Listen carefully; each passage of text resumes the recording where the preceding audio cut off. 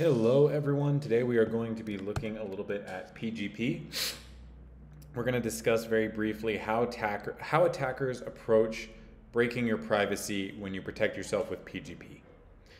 We'll be making some other videos on this topic, but I want to start with what I believe is the simplest aspect of PGP security, which is protecting your private key. So the easiest way that an attacker, or rather the simplest way for an attacker to try to decrypt messages that you have encrypted with PGP would be to try to steal your key. So your key is only protected by a passphrase and by being located in your user's home directory, right? They don't need super user access or anything like that. To access it, you just do... Looks like I damaged my key a little bit. Yeah, here we go. So I'm going to show you this on this command line because for whatever reason VS Code is not happy about this.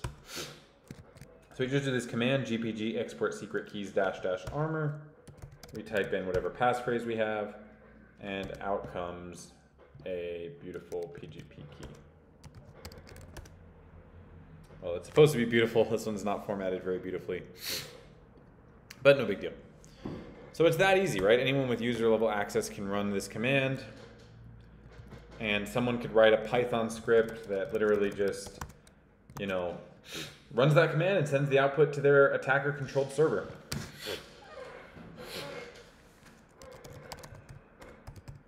I'll make something called attack pgp.py, import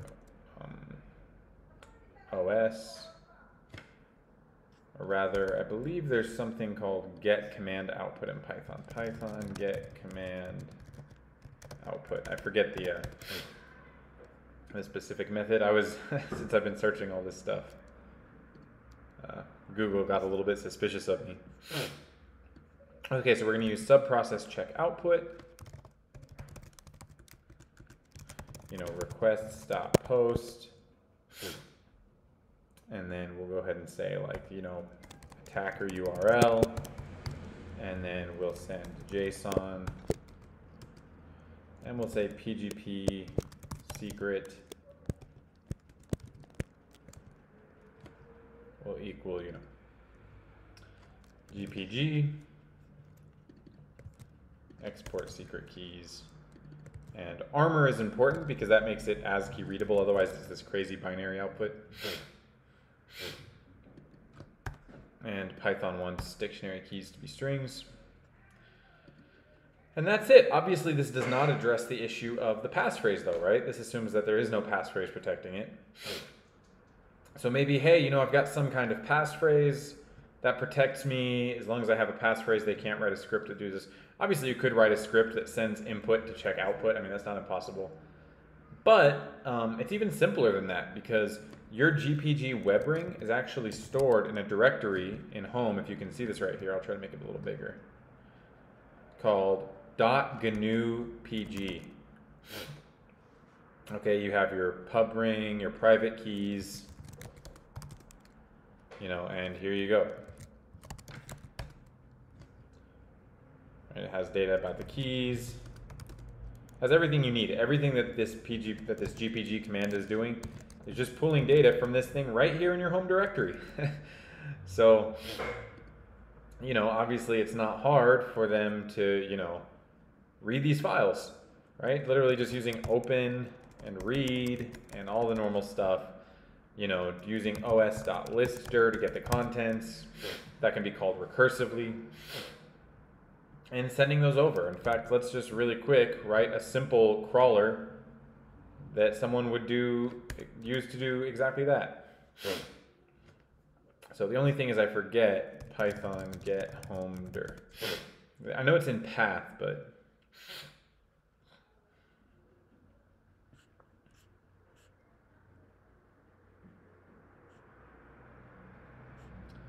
let's see, my apologies. I should have prepared all of this, but I find it more fun to do it live with you, so.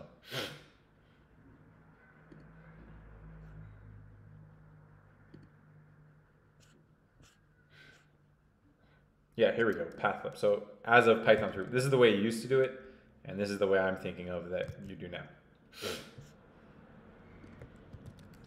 So we need to know their home directory because it's home/.gnu PG. Okay. So we'll go ahead and say GNU PG dir equals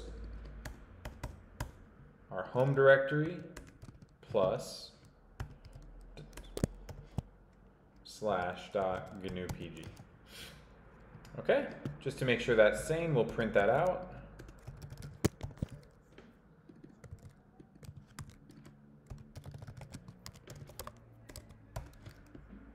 And yep, we see that that is indeed the directory. And now we can write a little crawler, right? We can say, you know, def, I don't know, find all files, or how about this? Crawl directory. It'll just be a generic function that crawls directories. And we'll say, you know, base directory. Okay, easy peasy. Now we just need to basically make a simple recursive function that will get all of these directories. So I'll just say for, you know, for entry in os.listdir baster, we'll say entry equals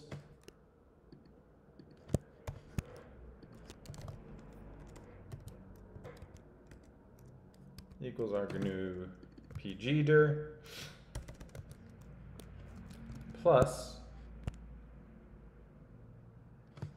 or rather, you know what, it should be, sorry, entry equals base dir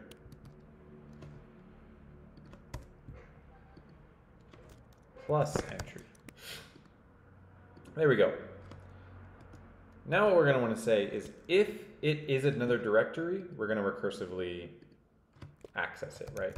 So what we'll do is we'll try to get all the files and then we'll yield ones that aren't directories. So basically we'll say if is dir entry, then crawl it,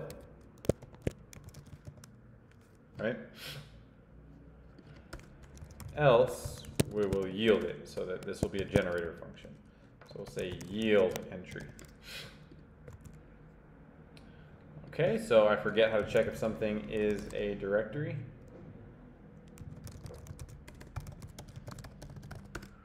It's not something I do every day. So it's path.isdir. That's perfectly fine.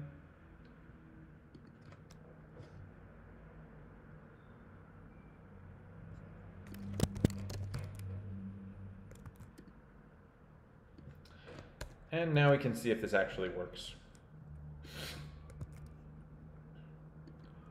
So I will just say print, and we'll have to yield from since this is recursive.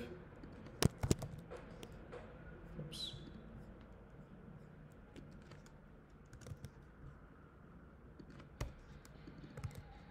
So we will print a list of everything that we can yield from here, starting at our GNU PG dir, just to make sure this gives us what we want.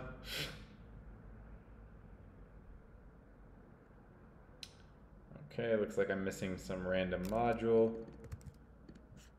Okay, I mess around a lot with this system, so I end up with weird. I end up with all kinds of weird issues.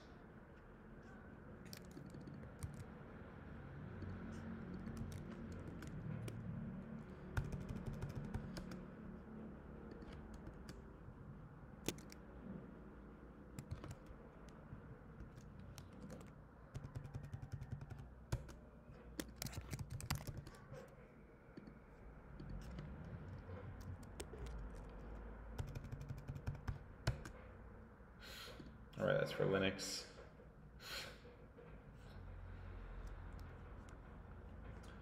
Okay, this one just says I need Python 3 GDBM. I wonder what library is even trying to use this.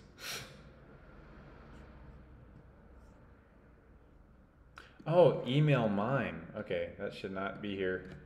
No wonder. Sorry, I had all these weird imports that I didn't mean to have.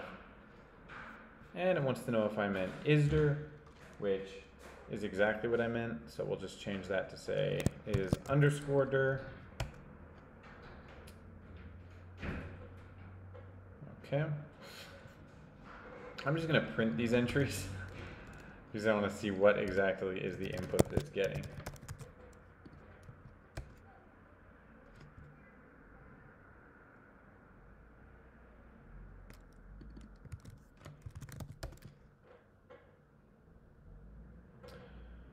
Okay, so I see what's happening here. When I'm saying plus, I'm not including the slash, so I'm getting files that don't exist. And I really should be using a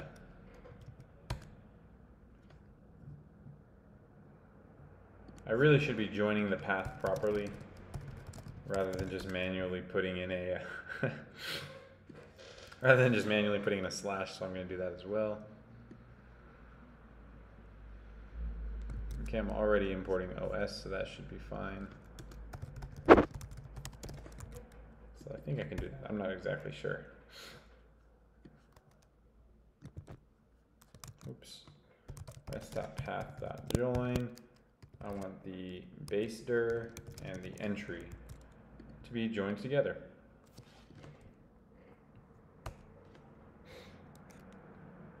And let's see, that looks good to me. Let's see if that really doesn't exist. It does exist.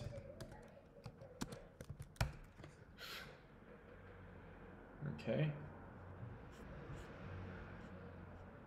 So let's see what's going on with this error. Sorry, GPG does a lot of kind of black magic-y stuff, so who knows why exactly it's complaining. So it wants to check if it's a directory, and it's saying it can't. So we'll just go ahead and look up Python is dir and look at what causes this error.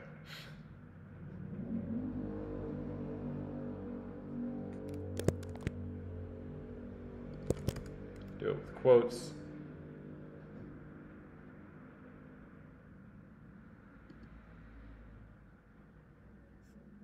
And we find this Reddit thread.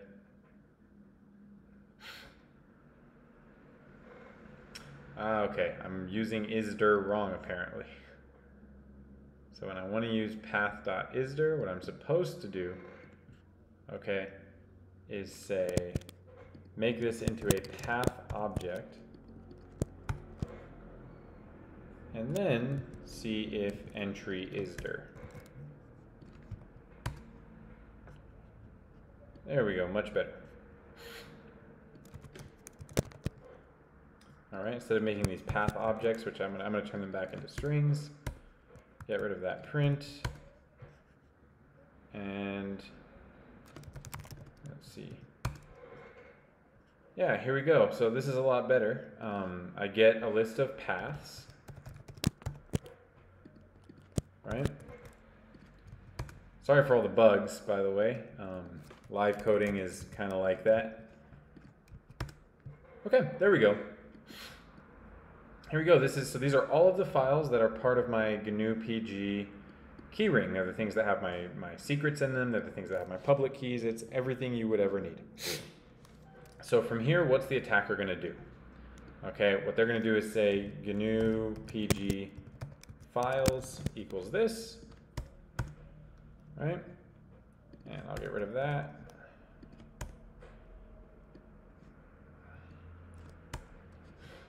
And they can just loop through these. I can say, for f in that, and just do the same thing they did before. Requests.post, which will allow them to send it to an attacker server, and pass this JSON value here. That will just say something like, file name, which will be F, and file contents, which will be, okay, so I need to open it, so we'll say with open F as, GPG file,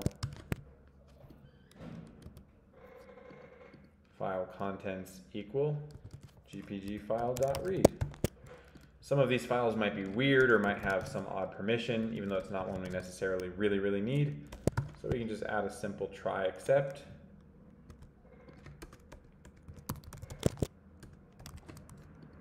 And there we go.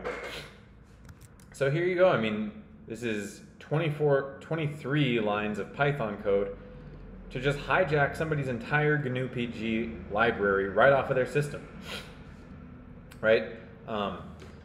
GPG, like the PGP protocol and stuff is not necessarily vulnerable to this. This is just the way it happens to work. It happens to be created in your home directory with everything right there, readable.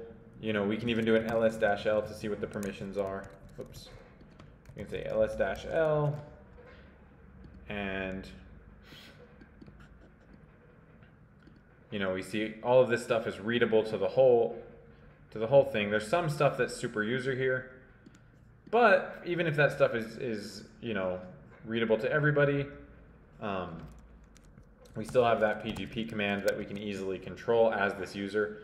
So even if that has the sticky bit set, we can say like, you know, which, oops.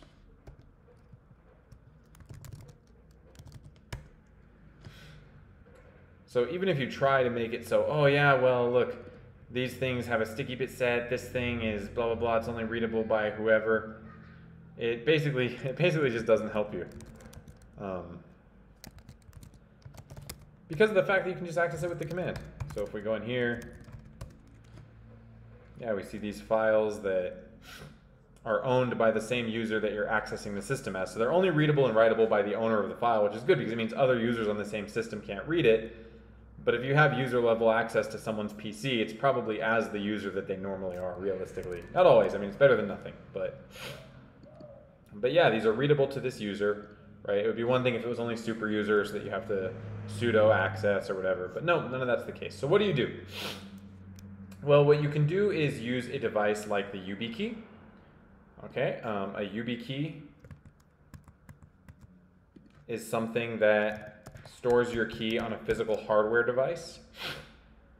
All right, you can also store your key inside of a password manager, so it's not just sitting there on your system. I was going to say unencrypted, but it's not unencrypted, it's encrypted by the passphrase. So that's probably the biggest thing, is that what protects your key if someone steals it is the passphrase. You want to have a strong passphrase, and you can also change your key throughout a conversation using newer and newer keys. That gives you a kind of semblance of forward secrecy. The reason that matters is because getting your key stolen, even if you have a strong passphrase, I mean, kind of sucks. I mean, it definitely sucks, because the attacker can just smash that thing with a ton of compute resources until they crack your passphrase. So unless you have a really strong passphrase, somebody can just go on AWS, buy a ton of, you know, EC2 time, run some scripts on it.